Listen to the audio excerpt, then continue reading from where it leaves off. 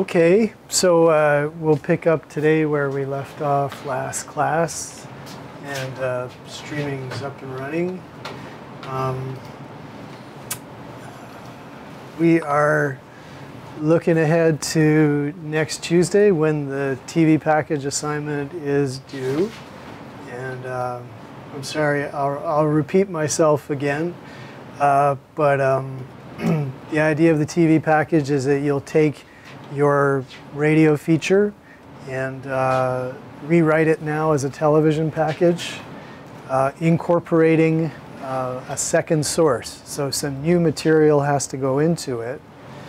And you'll probably have to cut out some of your radio feature, cut it down a bit to fit into the new format with the TV package. So you would be picking another source, whether it's an additional person to interview. Nick was talking about, remember Nick covered a wrestling event at his old high school where a high school grad who's now a pro wrestler came back. And we were just talking about who might be a good second source. And Nick was thinking, yeah, maybe a student who attended the show who can talk about, not just whether it was an entertaining show, but also was it interesting for folks to see somebody who's made a success of themselves coming back to high school and sharing some of their knowledge with the other students who are there now. So I think that would be a great second source. So thinking about your story, who would be a good second source, and if you don't feel that another person, another interview would add to it, then what additional secondary sources would be appropriate? Like what kind of information written in other news or other kinds of documentation that you can find would be appropriate? And basically, how do you know if it's appropriate? I mean, think through your story as a radio feature. What is it that your audience wants to know about it? Like, what more do they want to know? It's almost as soon as you start telling the story, if it's interesting, they're going to have more questions. So try to anticipate those questions. How can you answer those questions? How can you give people more information? What do they want to know about? So think, what does your audience want to know? And that will lead you to what is appropriate to add in. So JP, what's happening with yours? Because I know you're... I'm just going to expand on it. On the A story, but and so you're going to be giving more contextual information, I guess, because you can't get any more people to talk to you, right? Yeah.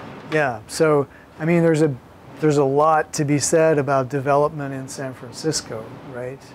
So you would be drawing on that. Mm-hmm. Yeah. Okay. I mean, that's something that you can do with that. And remember, after the TV package, which is due on Tuesday, but everyone is invited in for a mandatory class next Thursday where we'll read some more of them.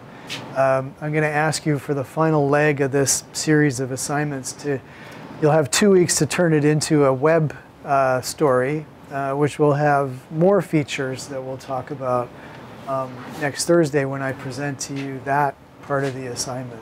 So that'll involve gathering a little bit more stuff and thinking through how you could change your story to work on the web. Which is quite different than working in either the audio or the video medium. So we'll talk about that next Thursday, and everyone has to be in class next Thursday, so we have a chance to talk about that. Yeah, so apart from the second source, there's kind of a long list of things that we should remind you about here. And let us go, and let us also see if there's any questions coming up in chat that, okay, so far it looks kind of quiet there, so that's cool. So I'm working through people's radio features. Probably I'll finish them tonight because I got some free time finally after all of this midterm craziness and stuff. So what I could note from just general, this may or may not apply specifically to what you wrote, and you'll see my specific comments about. But just in general, I think we could still work towards more concision. So looking through what you've done and making sure that you're not repeating yourself, making sure that what goes into your story is only the most important stuff, and the kind of secondary things fall by the wayside. And as I said, when you move from a 2-minute radio feature, and many people wrote a little bit too long, like they already have 2.5 minutes as a radio thing, when you try to put this into 2.5 minutes in television with another source, you're going to have to cut it down. So first up, you're going to have to be more concise. You're going to have to cut it shorter. You're going to have to decide what is the core of the story and then leave some things apart. And very often what's taking up a lot of space are actualities, which are kind of, you know, they may be a little bit too long. They may be 30 seconds long, and you could cut them down to 15 seconds. They may be just, they sounded good, but they don't really impact on the information that you're giving. Either way, cut them down or cut them out. If there is information in the actuality that you don't want to sacrifice, paraphrase. Okay, so you can work that information very easily into the connecting passages that you write for the reporter to stick together the actualities. So that's the best way to shorten stuff. And as you bring in a second source, you may find that it changes the focus of the story a little bit or tightens it up. So number one, based on what I'm seeing, which was already long and in some cases a little bit too wordy, shorten things up, make it more concise. And you'll see in my direct comments to you if that really applies to you. And then the other thing is more conversational yet again. In television, people are already half listening to what you're saying. They're watching pictures. So very complex information in the video track is going, you know, is going to make it hard for people. So write more conversationally yet again. You know. That said, you can probably, you know, your first step will always be to evaluate what's in the radio feature and bring it into the video on the audio column side, and then start editing there and cutting it down and making it shorter. So, but you're definitely going to draw on what you did in your radio feature. And if that means you need to go back to the interview that you did for the feature, that's great. You may want to pull out different sound bites for this exercise. Okay? Otherwise, remember, you're going to have the anchor introducing the show, a reporter stand-up, right? So the first thing we do is we go to the reporter. No need to see, you know, I'm coming to you live from out in front of City College, Ocean Campus. You're not coming live. This is a pre-recorded package. So just, you know, the reporter's stand-up. You don't need to refer to time and place or anything. Just start in with the story. And then you're going to, you know, eventually cut into what's basically like an extended VOSOT, where you're talking over pictures and then you stop for actuality, sound bites, and then you're talking over more pictures. Some stories would have a reporter's stand up in the middle of it again, but you don't necessarily have to do that.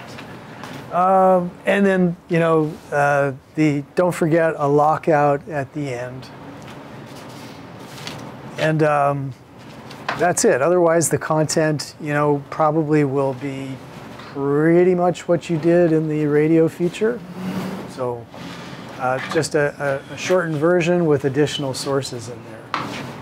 Okay, so clear on that, right? Okay, so I wanted to look at a couple more. All right, so NBC, the San Jose NBC affiliate, distinguishes itself in terms of news here in the Bay Area by doing investigative pieces. That means original reporting. And these run longer than the 2.5 minute package, which is your assignment, largely because, you know, they are breaking news. They're not just reporting typically an event or a profile. They're trying to do topical information, which means they're often dealing with more complex stories and sometimes with more information than the average package has in it. So I'm just looking through what might be an interesting one to try out. This one from Thursday, October 19th might be interesting. Let's check it out. So when we talk about investigative pieces, as I said, the idea here is that you're breaking new information. You're following up on stories, and so these take more time than your average TV package, which is usually done within a day. you get the assignment in the morning, and you know, you go out, shoot, put it together in the afternoon, and it's on the air by the evening. But these investigative packages may require a reporter to work for a few days before something actually comes out on TV.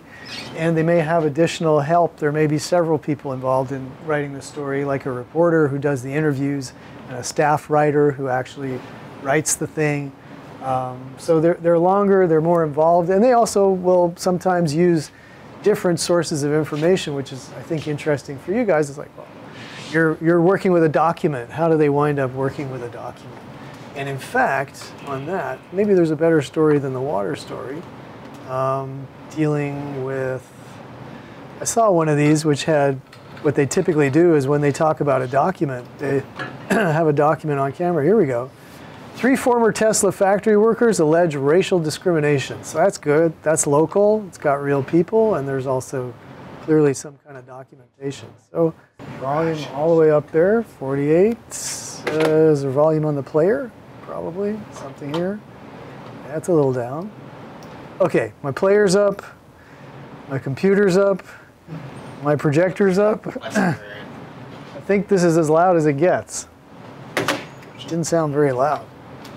Workers and in some cases supervisors routinely call them the N-word. Investigative reporter Liz Wagner has been following problems inside the Fremont factory all year and has details of this new development.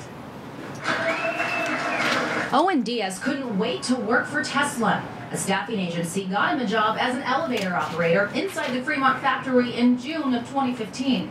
He says almost immediately his co-workers began to harass him. They started calling me and telling me to go back to Africa, which I found kind of funny because I was born in Pasadena. Diaz also says he found drawings like this one placed around the facility depicting derogatory images of African Americans. He says he tried to ignore it, but what happened to his son nearly broke him. Dimitri Diaz, just 19 at the time, worked on the production line.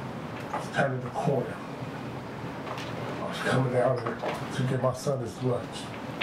And his supervisor started calling him an effing nigga. And you saw this? I saw this. I heard this.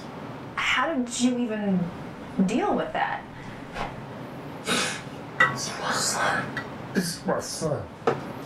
Every time it happened, I'm letting someone know. Both men say they complained to their staffing agencies and supervisors. Owen sent this email to his boss saying he didn't feel safe around a coworker he says harassed him. But they say nothing changed until Dimitri was let go a few months after he started and Owen quit. You walked away. Yes. You couldn't take it anymore. Couldn't take it anymore, man. A third complainant is also named in the suit against Tesla and the staffing agencies. And these aren't the first workers to make allegations of harassment and retaliation. It made me feel less than a man. Earlier this year, this man came forward after employees made a threatening video. We take your house, shake you up in pieces.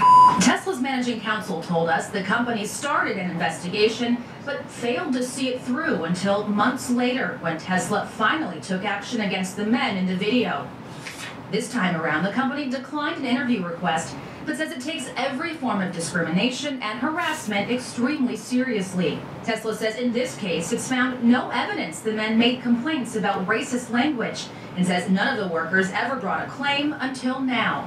The company is questioning why the men didn't first make discrimination allegations to regulators, and claims the attorney handling the case is preparing a negative media campaign against Tesla. This conduct is illegal. Attorney Larry Organ is representing the workers. I think that there's a failure to educate the workers at the Tesla plant about what conduct is acceptable and what conduct is not acceptable. Owen Diaz says he hopes his voice will force a culture change at Tesla. To help them, be able to go to work and be able to go home happy. Liz Wagner, NBC Bay Area News. Victim of bold robbery in Walnut Creek. Police say the man that... Right. That's a pretty bad story. As far as news goes, it's a well-told news item, but it's a pretty horrible story. Let's just see how long that ran. That was 3 minutes. That was 3 minutes, was it? Okay. So that's not much longer than what we're covering. Some of these go way longer. We can look at another one there. Probably we're going to want to watch it again in a sec just to start looking through some of what was done there. But what are your reactions to it so far? Apart from the story itself, like the facts reported, like I said.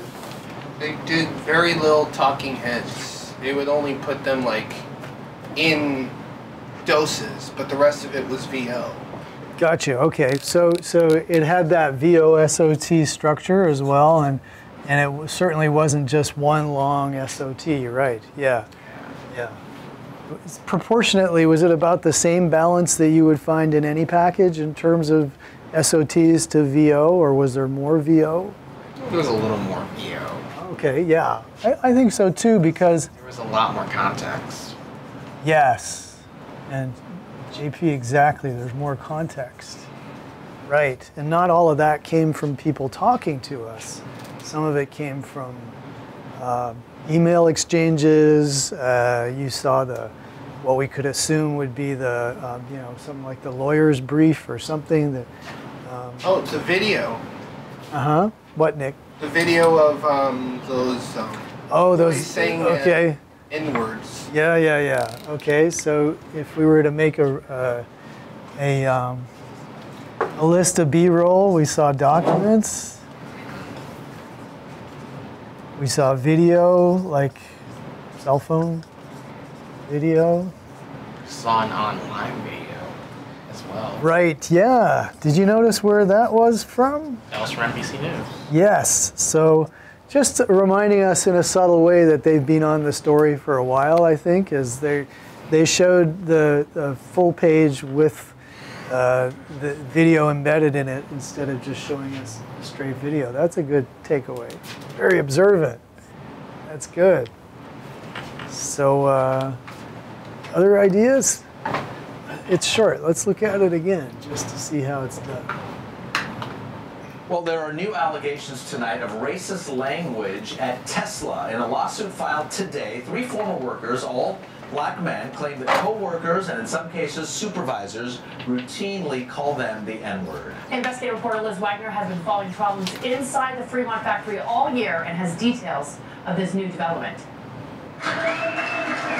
Owen Diaz couldn't wait to work for Tesla. A staffing agency got him a job as an elevator operator inside the Fremont factory in June of 2015. He says almost immediately his co-workers began to harass him. They started calling me and telling me to go back to Africa, which I found kind of funny because I was born in Pasadena. Diaz also says he found drawings like this one placed around the facility, depicting derogatory images of African Americans. He says he tried to ignore it, but what happened to his son nearly broke him. Dimitri Diaz, just 19 at the time, worked on the production line. I was turning the corner. I was coming down there to get my son his lunch, and his supervisor started calling him an effing nigger. And you saw this? I saw this. I heard this. How did you even deal with that? This is my son. This is my son. Every time it happened, I'm letting someone know. Both men say they complained to their staffing agencies and supervisors. Owen sent this email to his boss saying he didn't feel safe around a coworker he says harassed him. But they say nothing changed until Dimitri was let go a few months after he started and Owen quit. You walked away. Yes. You couldn't take it anymore. Couldn't take it anymore now. A third complainant is also named in the suit against Tesla and the staffing agencies. And these aren't the first workers to make allegations of harassment and retaliation. It made me feel less than a man. Earlier this year, this man came forward after employees made a threatening video. We take your house, shake you up in pieces. Tesla's managing counsel told us the company started an investigation, but failed to see it through until months later when Tesla finally took action against the men in the video. This time around, the company declined an interview request, but says it takes every form of discrimination and harassment extremely seriously. Tesla says in this case, it's found no evidence the men made complaints about racist language, and says none of the workers ever brought a claim until now. The company is questioning why the men didn't first make discrimination allegations to regulators and claims the attorney handling the case is preparing a negative media campaign against Tesla. This conduct is illegal. Attorney Larry Organ is representing the workers. I think that there's a failure to educate the workers at the Tesla plant about what conduct is acceptable and what conduct is not acceptable. Owen Diaz says he hopes his voice will force a culture change at Tesla. To help them, be able to go to work and be able to go home happy. Liz Wagner, NBC Bay Area News. With both Roper and Walnut. All right, before we get distracted by that next story. So I tried to sketch out a little bit of the structure of it, but is there any other things that you found structurally? Did you notice a kind of a circular structure there? Ryan's nodding, yeah. Yeah, it was pretty circular. It came back around. Yeah, at the end, you start off with Owen sort of stating the problem. You come back to Owen sort of saying, so people can come away happy, yeah. I thought it was 3 minutes. Yes, 3 minutes. I thought it was way shorter than that. Huh, there's a lot of stuff that they throw up there to keep you interested, yeah.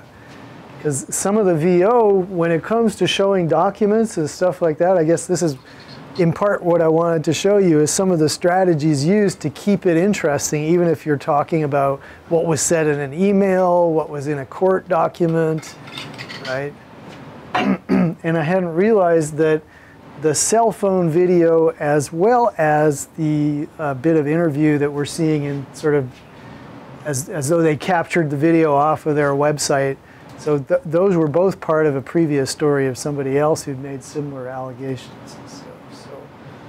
So that's it's rare that you see TV following up on a story. Usually TV packages, TV reporting just go out there and it's done and thank you very much and that's it. But again, because this is, the investigative unit, they have more time and they seem to have like more continuity in what they do, so they'll follow up a story like this. Other thoughts about this? So how could you use some of what we're looking at in your rewrite? By the way, we didn't see a stand-up, right? So this is different than some other packages where there is a reporter standing up in the beginning, just working their way into the package, but here, no stand-up. The reporter, when we see her, it's because she's asking questions in the interview. And that's another difference of this particular style that they're using as well.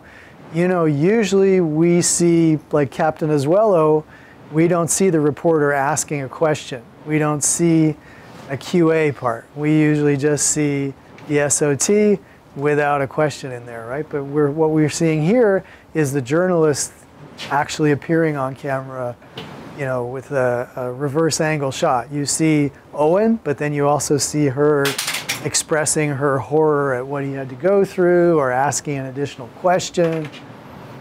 So in this way, the reporter is becoming a bit more of a character that we see, involved in the story, which is something that TV reporters really go after because they want to be on camera and they want to get known and they want to be important in their way. So other thoughts? So we did not see, so we saw no stand-up, and we did see questions, which is rare. Well, and a lot of things about this, of course, are special because they're investigative stories. Other thoughts on this one? Let's check out another one. Just again, we're going like almost completely off of a lot of these are feel like dead wildlife. I don't want to hear another one about people of color or women being abused. Is that a jewelry store one? Is that a package? No, that's a short one. Where is that? The one that came after the one that played after racial discrimination. Oh yeah, that's just a real short one there. That's like a voiceover. Yeah, probably, yeah. I'm looking more for the extended packages. Something deadly. This one's 6 minutes long. Of the San Francisco Bay. And it is killing thousands of sharks. Scientists aren't sure how to stop it from spreading to other sea life, including the fish you eat. So what's behind the shark deaths? Investigative reporter Bagad Shaban found out more from the waterfront. The San Francisco Bay is home to a complex ecosystem. The wildlife is interconnected. And so even though this area stretches 1,600 square miles, when one species suffers, others can too.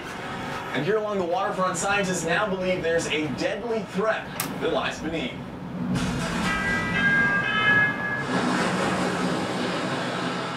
Hidden in the beauty of the bay is a cruel mystery that's leaving thousands of sharks disoriented or dead. We have to find out what's killing these sharks. Dr. Andy Nozel is a marine biologist and a top expert on leopard sharks, the main species that's washing up dead. In just 5 months, an estimated 1,000 to 2,000 leopard sharks died in the bay. I'm concerned whether this is going to spread. Are we going to start seeing this up and down the coast of California? And the answer to that right now is we don't know. And I think that's what's the scariest part. Field work on sharks is rare, so Dr. Nozel and his research partner invited us aboard their boat in San Diego for a first-hand look. So right now we're heading to a known leopard shark hotspot. We have a leopard shark right here. Nozel catches and releases them as part of his research on their movements. Here we go again. The team takes measurements, blood samples, and attaches tracking tags. The shark's eyes are covered to reduce stress. Nozel's research is completely funded by private donors and focuses on shark swimming patterns, not their mysterious demise. So he says it's crucial California dedicate resources to investigate what exactly is killing them. If we don't find out, then there's nothing we can do about it. Sharks aren't naturally buoyant, which means unless they're actively swimming, their bodies sink. So sharks infected that die in deep water may never wash up on shore. The sharks you see are just a small fraction of the sharks that are actually dying in the bay. Dr. Mark Okihiro should know. He's the one keeping count.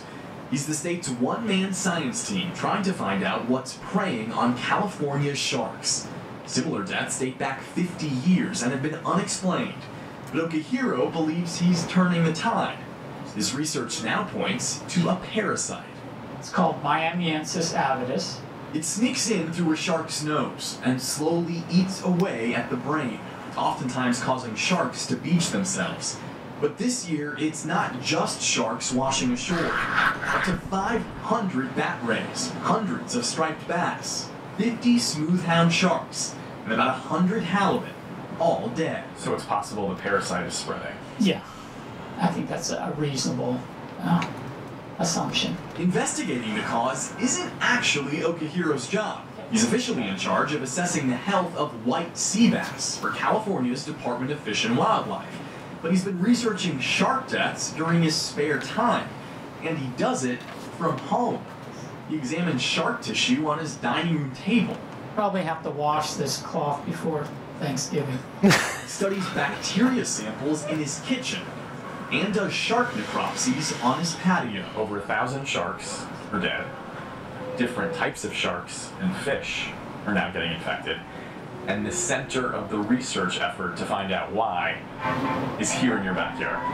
Well, in Fish and Wildlife, we're spread pretty thin. We have a lot of constraints on how our programs are funded. Gabe Tiffany oversees the budget and accounting for California's Department of Fish and Wildlife. He's a deputy director, and the agency said he could best answer our questions. Right now, California is relying on a guy who's checking shark tissue samples in his dining room. Doesn't that seem strange to you? I have no knowledge of how his day-to-day work, operations work.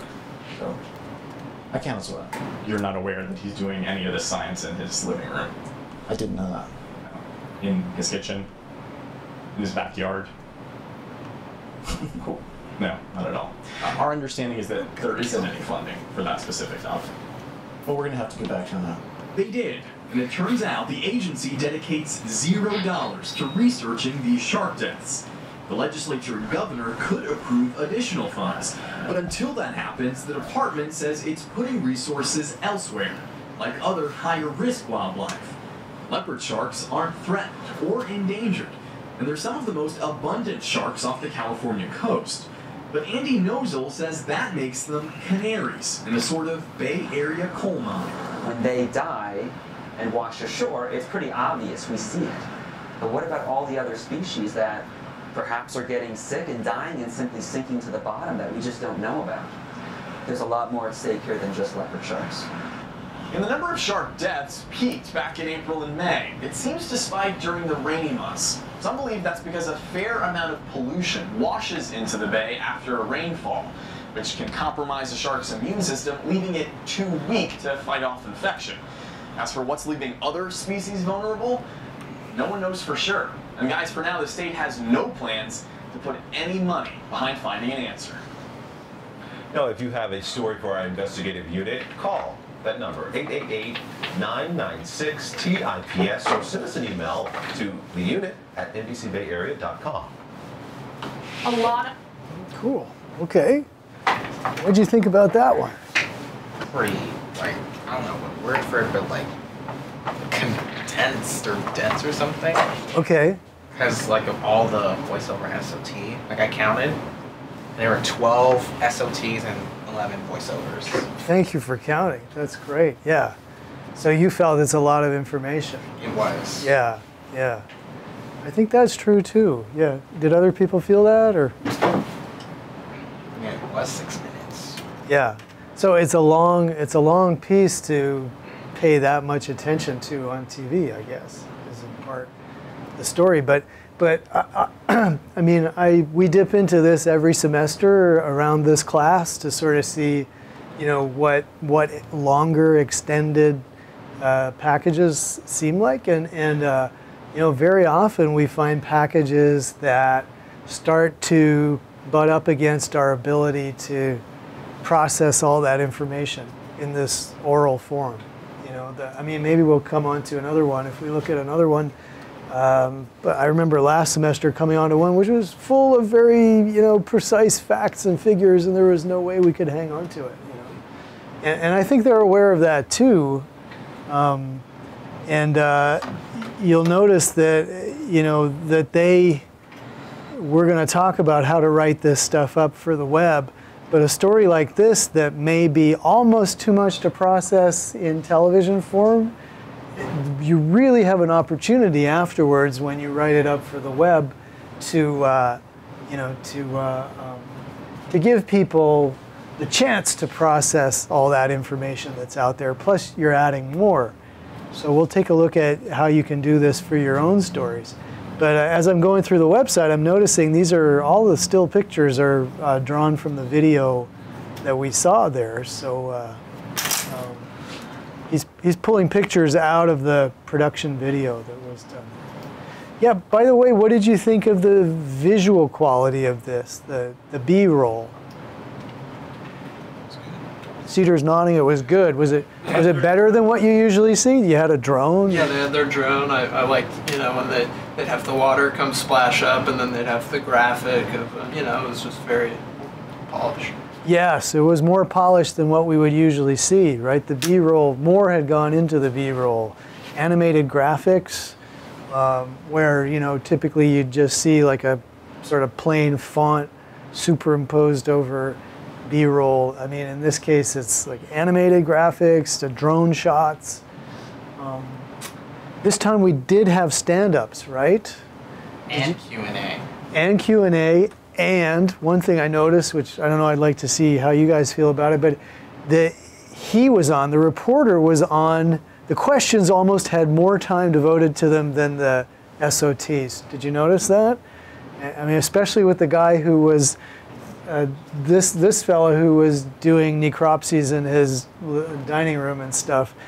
He didn't have much to say. A lot of it was in the VO. Not the VO, sorry, in the actual asking of questions. He's kind of just like stating facts in the questions, and you would agree with them. Yeah, that's right. And he was on a whole lot. I mean, Something deadly is lurking in the waters. Their boat is covered to reduce stress. Nozzles if we don't find that, sure. The sharks are washing ashore. Up to 500 bat rays, hundreds of striped bass, 50 smooth-hound sharks, and about 100. And we're seeing better than average graphics, you know.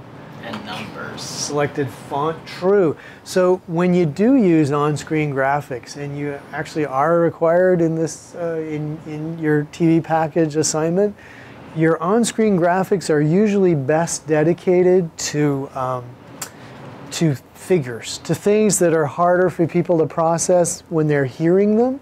So this is a cue for you guys that is relevant to your stories as well. If you do have, you know, a place where you need to get across some information, numbers and stuff, like several numbers in a row, put it into on-screen graphics because it's easier for people to latch onto visually. Halibut, all dead. So it's possible the parasite is spreading. Yeah, I think that's a reasonable assumption. Investigating the cause isn't actually Okahiro's job. He's officially in charge of assessing the health of white sea bass for California's Department of Fish and Wildlife. But he's been researching shark deaths during his spare time, and he does it from home. He examines shark tissue on his dining room table. Probably have to wash this cloth before Thanksgiving. He studies bacteria samples in his kitchen and does shark necropsies on his patio. Over 1,000 sharks are dead. Different types of sharks and fish are now getting infected. And the center of the research effort to find out why is here in your backyard.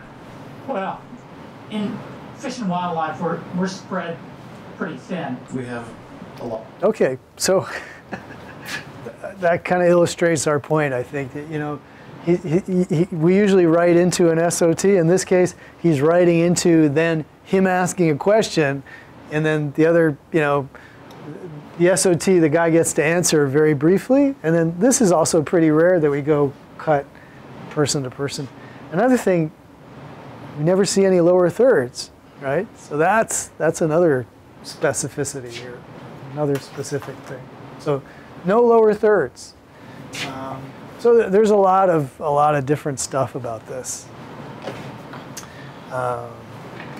But yeah, I think we do see also that you can reach the point where people just can't get all the information that you've got to give in a television format. And so they have to be careful with it. But I think it's also designed to be consumed not just at the night of broadcast, but afterwards to work with some web. There's also there's a bit of a spoof, which is kind of funny, which speaks to the regular TV package. So this is before long. This is comedy, but it's really very insightful in terms of Charlie Booker really has an exact idea of how packages are put together and made. So anybody know Charlie Booker? What he does and is currently? He's the producer, creative head of a series on Netflix called Black Mirror. Oh, really? Yeah. I like Black Mirror. So yeah, it's a pretty cool. So he's a British guy? He's a British guy. Yeah. So before, you know, spending full time on Black Mirror because of its success and it got picked up by Netflix, so he's now in a whole different part of the business, I guess. But he used to be a news guy at the BBC, and he would do satire as well. So this is how to report the news, BBC 4. Before long, a standard news report visual language established itself, one that's immediately recognisable to anyone. Me has this report. It starts here, with a lacklustre establishing shot of a significant location. Next, a walkie-talkie preamble from the auteur, pacing steadily towards the lens, punctuating every other sentence with a hand gesture and ignoring all the prigs milling around him like he's gliding through the Matrix, before coming to a halt and posing a question. What comes next? Often something like this, a filler shot designed to give your eyes something to look at while my voice babbles on about facts. Sometimes it'll slow down to a halt, turn monochrome, and some of those facts will appear one by one on the screen. This is followed by the obligatory shots of overweight people with their faces subtly framed out, after which the report is padded out with a selection of lazy and pointless vox pops. Usually get some inane chatter from people. I think they do have too much. I think what we want to hear is actually what's happening and not what other people think of it. I hate these sound bites. I don't want some punter's opinion usually. No. Another bit of dull visual abstraction to plug another gap now before the report segues gracefully into a bit of human interest courtesy of some dowdy man opening letters in a kitchen and explaining how he's been affected by the issue. When I'm watching the news, I don't really, there's a person talking to me, telling me what's going on, and I don't really listen to what they're saying. It's just news. It's just news. He unfortunately was boring, so to wake you up, this is an animated chart, this is a silhouette representing the average family, and this is a lighthouse keeper being beheaded by a laser beam. As we near the end of the report, illustrative shots of pedestrians and signs and a pipe at a window. And then the final summary, ending on a whimsical shot of something nearby, accompanied by a wry sign-off. If you're lucky, a bit of wordplay fit for a king, or in other words, a regent's treat. Charlie Brooker, Newswipe, London. Okay, there you go. So, obviously, he's just funny, but he has, everything is in there, right? You've got the stand-up, you've got the VO, you've got, the on-screen graphics, which, by the way, in your script, you would indicate on-screen graphic, you'd be in the video column. So if I'm looking at a script, you've got your audio column, what people are saying, you got the video column, and so you would write here OSG, and then chart of population, or you could write point 1, point 2, point 3 if it's kind of like PowerPoint bullets that come up there. So OSG is the way of identifying that in your script. That's the shorthand for that. Okay, so and he has the SOT with the Dowdy Kitchen Man. He has the lower thirds, so that would be super, right? And then Dowdy Kitchen Man would be under there, and then just all of the lines that are read by the reporter there. And he had the anchor's intro at the beginning, right? So in fact, this is probably the best model of what you're trying to do. That's it. But it's really the classic 2-minute package there with graphics and stuff. Cool. All right. So that's more about what we're doing, I guess. Ooh, Charlie Brooker, 12 minutes on Donald Trump. Whoa. That looks like it might be fun to watch. The guy's really brilliant. So, wanted to look over the exam with you. I don't know if this is probably not going to be appropriate material for streaming and stuff.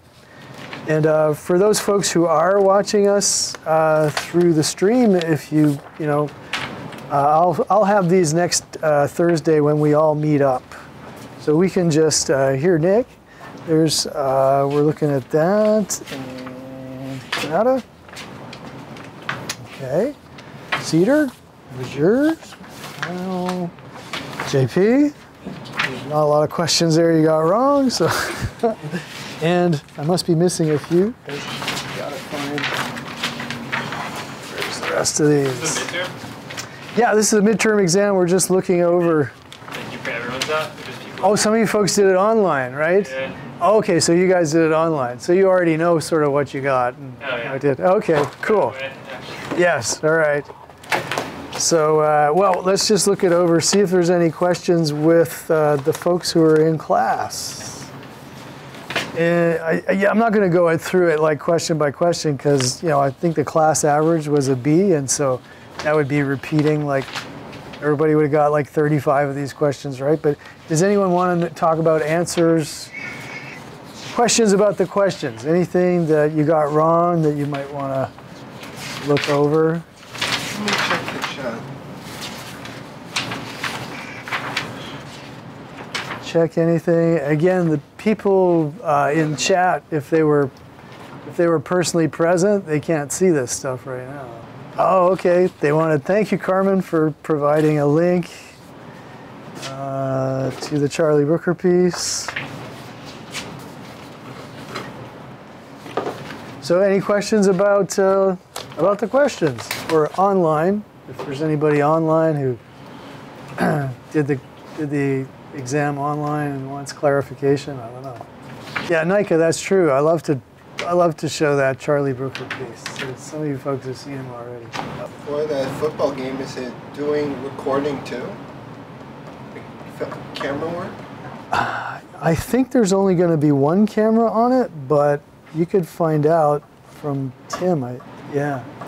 And it'll be on EA TV?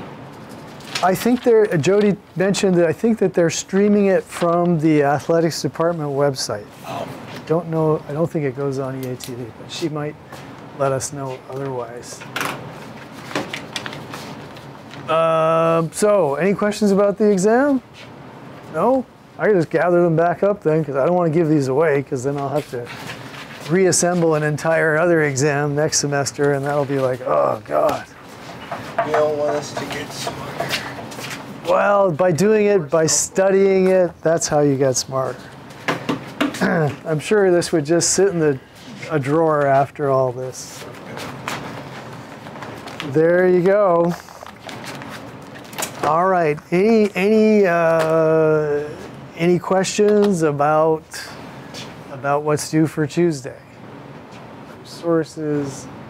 So where you would be doing the informational graphics, that's where you write OSG. Right? OSG. OSG for on-screen graphic.